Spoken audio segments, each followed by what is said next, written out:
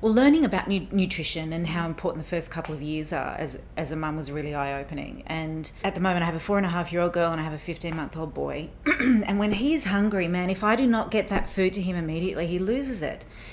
And I just think, wow, imagine if I didn't have that food to give him. It would just be completely heartbreaking. And also I think having kids it kind of puts everything in perspective, and you start to prioritize things and you realize that life isn't all about you and that we are all connected. And so often it seems like a problem that's so far away and that you can't actually have any effect, but you actually can. It's a knock-on effect. If you're able to donate even a little, that eventually culminates in a lot.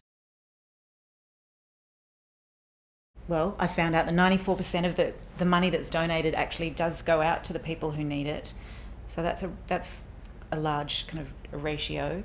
I actually do get approached by lots of different charities, and they're all somewhat worthwhile, but there sometimes seems to be a few holes, or they don't completely resonate. And this one for me just